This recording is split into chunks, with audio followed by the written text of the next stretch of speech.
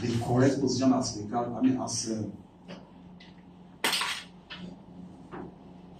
in respect of Yahaya Bello's case. As regards his case. We have put out a publication there. I hope most of you have seen it. Our position. No, there is no law that the EFCC has permitted. How I wish our opinion leaders can just take time to understand what we are doing. Right here with me, I have a copy of the judgment of the Kogi State High Court. The man approached the High Court for the enforcement of his fundamental rights.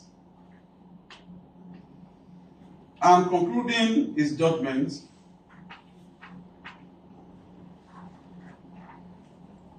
in fact, rather than disobey the law, we have obeyed.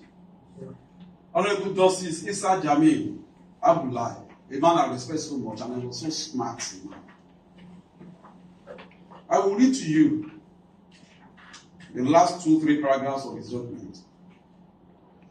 He said, I am under no illusion that under the laws of this country and having regard to the provisions of the EFCC Act 2004, the Commission cannot be restrained from carrying out criminal investigation and prosecution of any citizen of this country. However, the exercise of these powers is subject to the overriding provisions of the Constitution or any subsisting order of court, and he quoted some documents, IGP, and so on. I went further to say that the applicant having established, that was Yahaya Bello, established infringement or threatened infringement of his right. He didn't say or threatened infringement of his right by the respondent, which was EFCC. He is now entitled to benefit from the long-standing principle and legal mercy, as it is central to the cardinal principle of administration of justice, that where injury is established or imminent, there must always be a remedy. And he quoted some other judgments. The applicant, no doubt, is entitled to the grant of some protective reliefs. While I am inclined to grant the orders sought by the applicant in this application, I can only grant them subject to what is permissible under our laws. It has been repetitively made clear in this judgment that the respondent cannot be restrained, as EFCC, from exercising its statutory mandate to investigate and prosecute persons or authorities reasonably suspected of having committed financial crimes as obligated under its Establishment Act. Accordingly, I will make no such order. And he gave us some citations. And if I may add, prosecution. Now, looking at the orders sought by the applicant, I am inclined to grant them subject to some alterations, which in my view will make the justice of this case as in following terms.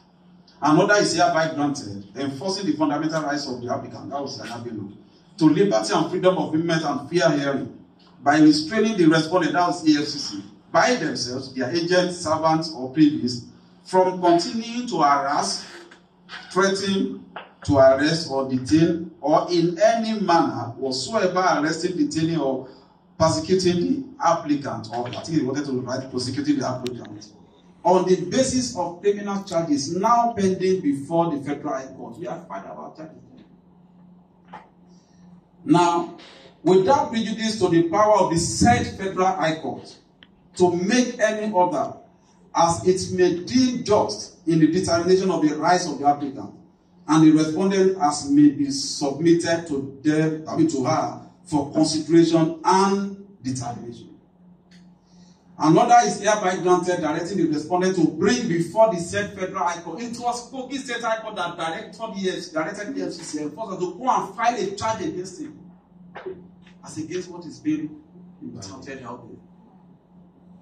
Another is hereby granted to EFCC, the respondent, to bring before the said Federal High Court or any such appropriate court such criminal charge, allegations or complaint in respect whereof the applicant is reasonably believed by the respondent to have committed any offense, subject of his jurisdiction, provided that the respondent shall not invite, arrest, or detain the applicant on account of a reasonable belief that the applicant has committed any financial crime, without first obtaining the leave of the Superior Court of Record, which is Federal Court, where we are finding our judge, especially having regard to the antecedents of the respondent in the manner it has managed its engagement with the applicant. Remember the case we had with his chief of, was it chief of staff? What? Was it chief of staff? Cashier. Yes, cashier, the government house cashier. The guy that was bringing the billions.